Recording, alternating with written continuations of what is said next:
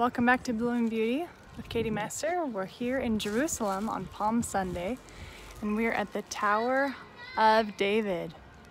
You can hear the church bells in the background, but I wanted to talk about the fig tree, because this is a fig tree. As you can see, the little fig is growing.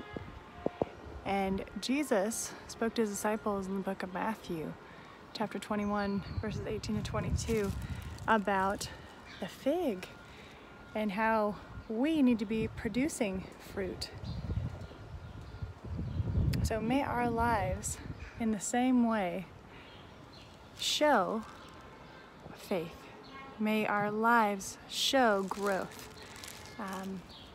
Because the Lord was not happy with the fig tree for having all the leaves as it should, but having no fruit. Thank you, Lord, for coming. And I ask, Lord, that you would increase the faith of any and all who watch this and who come for your glory.